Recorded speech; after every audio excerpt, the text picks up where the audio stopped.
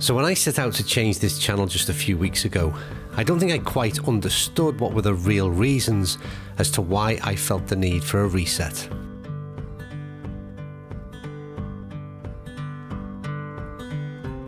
And I found those answers on a golf course deep in the heart of England, in the town of Castle Combe, one of the prettiest villages in the Cotswolds.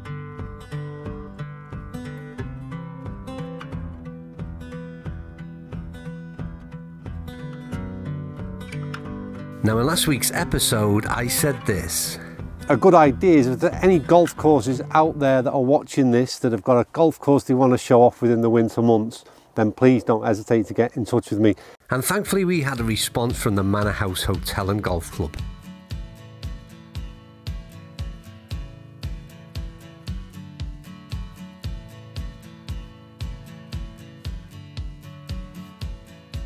I will be playing and scoring my 18 holes at the Manor House Golf Club, staying the night at the Manor House Hotel and taking a little wander around this idyllic English village. Now I know what you're thinking, Andy, you said you would be sleeping in the van, and you're right, I did, but I'm weak, fickle and easily persuaded, and let's be honest, anyone who says they want this over this is probably lying to themselves.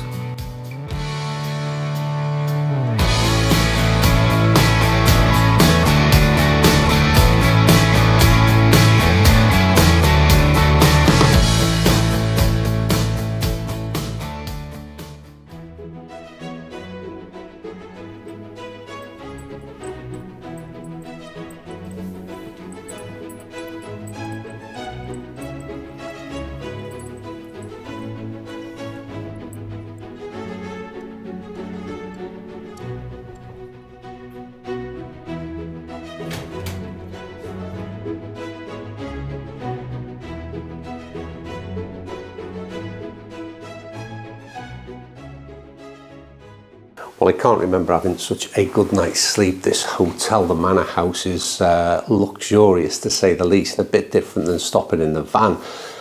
Right, so I'm off for my first tea time this morning over at the Manor House Golf Club.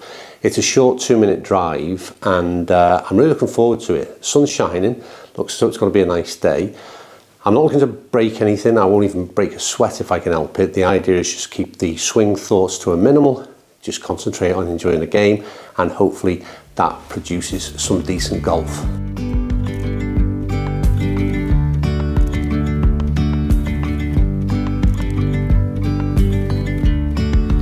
Yesterday there was sun and there was rain, beauty in the mundane, and as the light startled our eyes, we let go of disguise.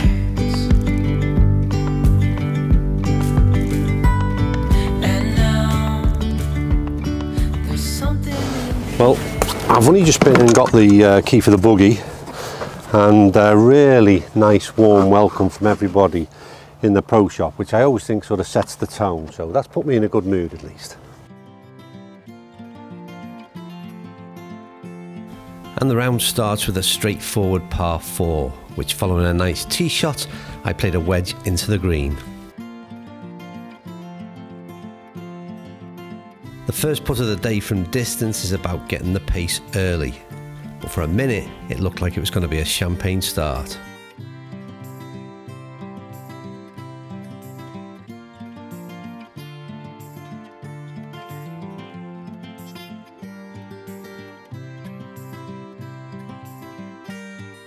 Hole 2 is the first of many signature holes to come at Manor House, an elevated tee shot into a green surrounded by water.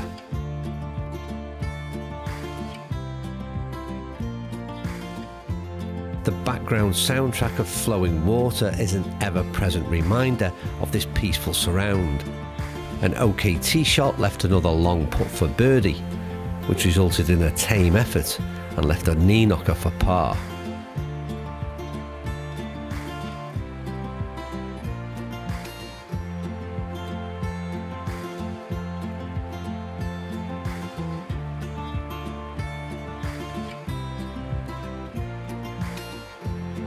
Hole 3 was a par 5 stroke index 1, and for good reason. it requires you hit a straight shot, which is always a challenge, and anything leaked either left or right off the tee and leading down to the green would result in a problem.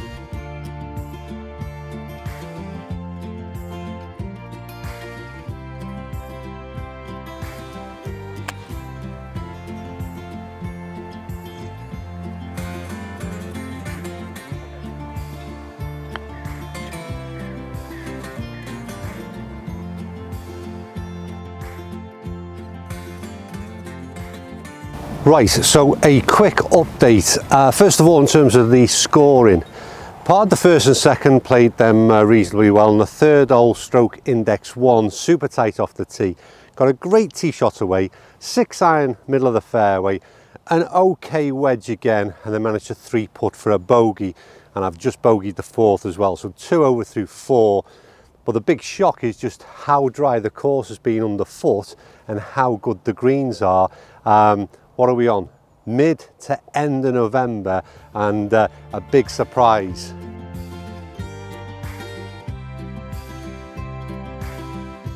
I was probably scoring better than I was playing, with the odd decent shot keeping the card intact. My only swing thought was my transition, which looked okay on this one at least.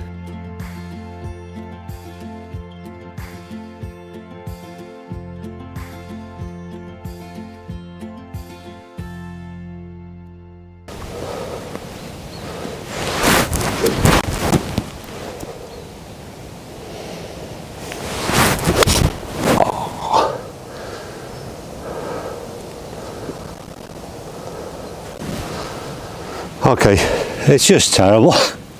It's on the green, just like the far. So I mean, it's pin high, but a long way from the flag, and I just didn't feel comfortable over the shot, and I haven't done really over many all morning. If I can 2-putt this, it's still be a decent 9. That's not staying high enough. Yeah, I'm just not quite on it this morning. Just a little bit frustrated. See, the rise in the green starts to happen, and I've just not accounted for that at all. So, greens are running, as you can see, really well, even though my reading of them's not great. Straight down the throat of it. Yeah, okay.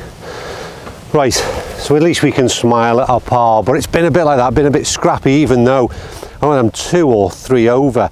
The 8th hole, unfortunately, is out of play, so we've played through 8 holes. Well, I'll clarify on screen for you now, +2 or +3, onto the back 9. Let's see how we do. I'm going to get 2 pasties then, please. 2 pasties? Yeah, and I'll get a coffee. After a delightful pasty at the halfway house, the 10th meanders through the mounds with a subtle right to left dogleg. My swing started to feel a little more in the groove, and a couple of good shots set up a birdie chance that couldn't be missed. Come on, don't miss this one. Positive. Yeah. Oh. I think that's the second birdie of the day, but I enjoyed that one. Wandering the fairways of the Manor House helped me realise the part that golf plays in my own well-being. And reading so many comments in our recent content, seems a lot of you are also finding the game is beneficial for your mental health. If only for a short period, golf provides an escapism from the chaos. I really do hope this new series of videos provides a further moment of serenity. Next time you're on a golf course, don't look at the floor, don't look at that scorecard, and don't just look straight ahead. Take some time to look around, and your golf will soon stop being about birdies and bogeys. And you never know, you might even enjoy it a bit more.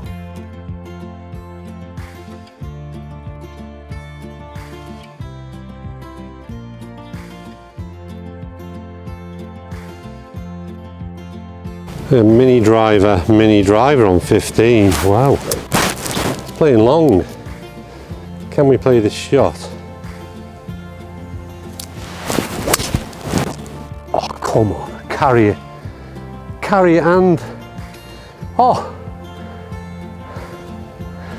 That's the best of the day. But it took 2 to get there on 15, that's playing long. What I couldn't see was we popped up a little short, and a delicate up and down was still required. An odd-looking but effective wedge shot set up another birdie chance on 16, but unfortunately I failed to convert.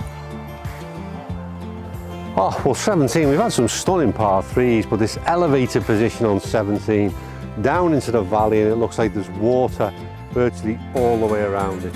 I'm not too sure what the yardage is, but what a gorgeous golf hole. Just a little bit of sunshine left on the back quarter of the green, and a few of those orange and brown leaves left on the backdrop.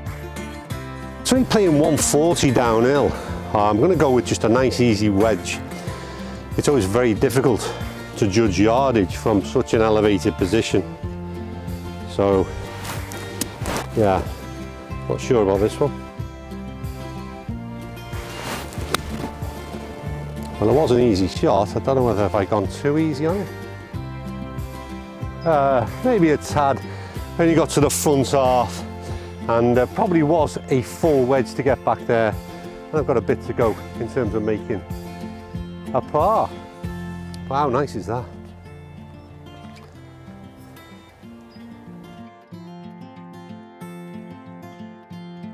And of course, we cannot have an episode without your involvement, choosing your favourite photo of the day.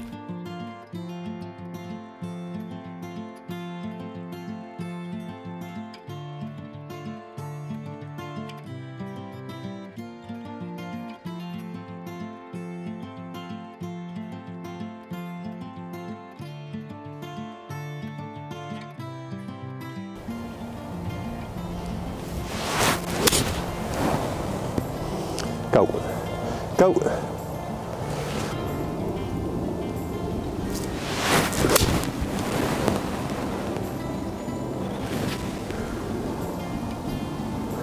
Yes. Always nice to finish with a good one, innit?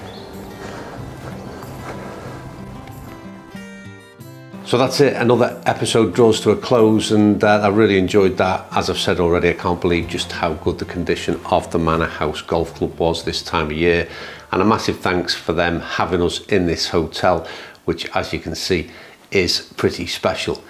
So I think all that's left to do is I need a quick shower and change, and we've got to walk about 500 yards to go to the Castle Inn pub, and I think I need to treat the camera woman to something to eat. To those of you who might feel let down by my sleeping in 5-star accommodation rather than my commitment to a winter of van life, you'll have to excuse my behaviour.